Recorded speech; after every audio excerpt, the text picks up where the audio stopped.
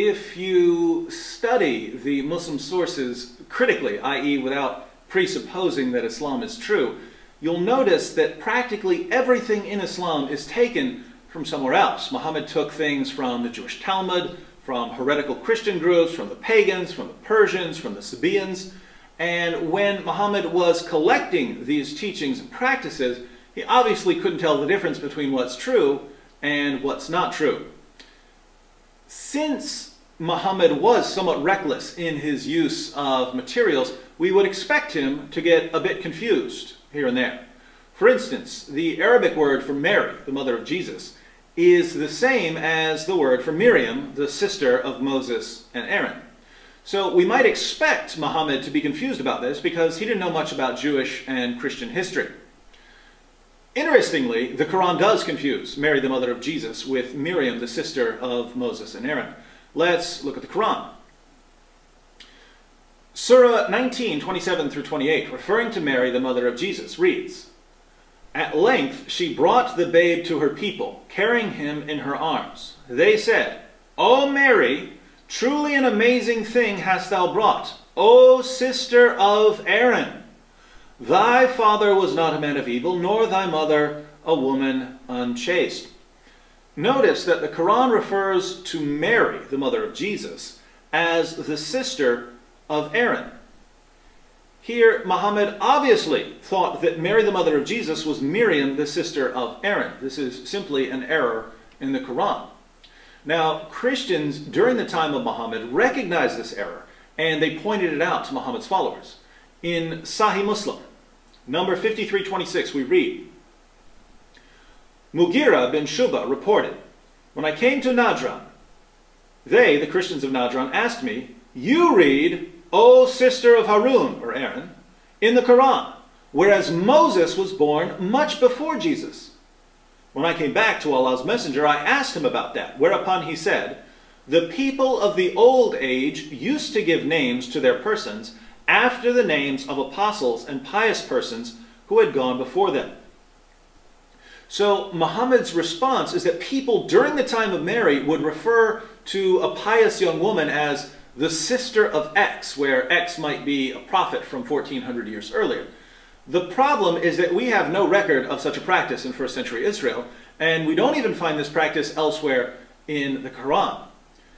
The obvious conclusion then is that Muhammad simply made a mistake and that he tried to correct it by making something up. His followers didn't know that he was making it up, but we know that there was no such practice in first century Israel. Two more points are worthy of note in this narration from Sahih Muslim. First, the Christians of Najran knew nothing of the practice of referring to pious young women as sisters of some prophet, even though they would have been familiar with traditions about Mary. So they understood this to be an error in the Quran. Second, the Muslim who went to them clearly didn't know that this was a figure of speech. He was totally stumped by the refutation. He had to go back to Muhammad for an answer. So Christians knew nothing of the practice Muhammad referred to, and Muslims who had been reciting the Quran in Muhammad's presence were never told that sister of Aaron was a metaphor. They only heard about this when the error was pointed out to Muhammad. But we can go further. We know from the Muslim sources that Muslims were convinced from the Quran that Mary, the mother of Jesus, and Miriam, the sister of Aaron, were the same person. In Ibn Kathir's commentary on Surah 1928, we read this. Muhammad ibn Sirin stated that he was told that Ka'b said, the verse that reads, "O sister of Harun," does not refer to Aaron, the brother of Moses. Aisha replied to Ka'b, "You have lied." Ka'b responded, "O mother of the believers, if the Prophet, may Allah's prayers be upon him, has said it, and he is more knowledgeable, then this is what he related. Besides, I find the difference in time between them, i.e. Jesus and Moses, to be 600 years. He said that she remained silent." Look at what happens here. Someone tells Aisha that Mary, the mother of Jesus, isn't the sister of Aaron and Moses, and Aisha calls him a liar. Why would she call him a liar unless she was absolutely convinced that the Qur'an says otherwise. And if she was convinced that the Qur'an proclaims a single Mary, who was both the mother of Jesus and the sister of Aaron and Moses, shouldn't it bother Muslims that Aisha was led into error by the Qur'an? Shouldn't it bother Muslims that Muhammad never explained this to anyone until it was pointed out as an error? But things get even worse. The father of Moses, Aaron, and Miriam was a man named Amram, or Imran in Arabic. 1 Chronicles 6:1-3 states, "The sons of Levi were Gershon, Kohath, and Merari.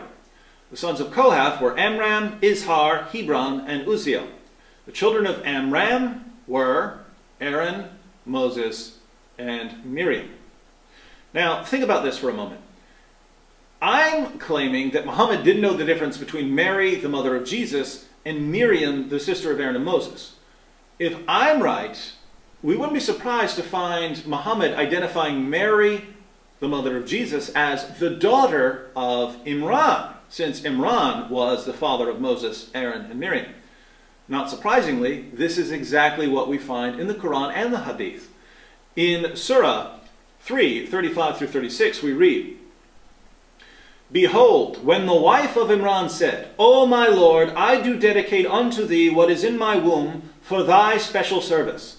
So accept this of me, for thou hearest and knowest all things. When she was delivered, she said, O my Lord, behold, I am delivered of a female child.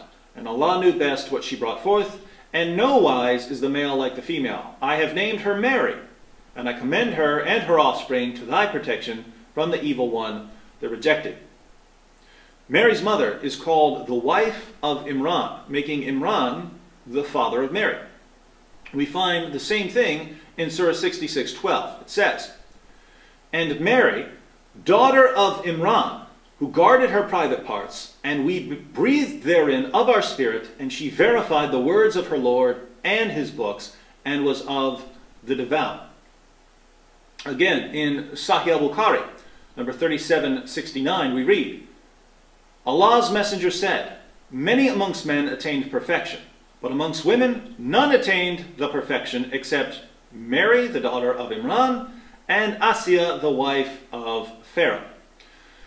Notice that Mary's mother is called the wife of Imran, and that Mary is called the daughter of Imran. Are these metaphors too? Was there a first century practice according to which a pious woman would be called the wife of the father of a prophet, and her pious daughter would be called the daughter of the father of a prophet? This is just getting silly. The Quran identifies Mary, the mother of Jesus, as the sister of Aaron and the daughter of Imran. There was a woman named Miriam who was both the sister of Aaron and the daughter of Imran, but she lived well over 1,000 years before Mary, the mother of Jesus. If Muslims want us to believe that the titles sister of Aaron and daughter of Imran were just metaphors, we have to wonder why the author of the Quran would pass on such a confusing collection of metaphors with absolutely no evidence that these metaphors were ever used in the first century. Doesn't the Quran claim over and over again to be clear? If it's so clear, why did the Quran lead Aisha and the other early Muslims into error? Why was Aisha ready to proclaim that anyone who says there were two Marys is a liar? Why did the unbelievers during Muhammad's time point to this as a clear error?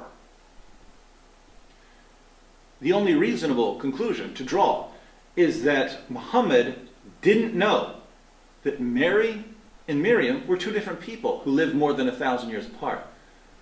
And if the Quran got this wrong, what else did it get wrong? Stay tuned.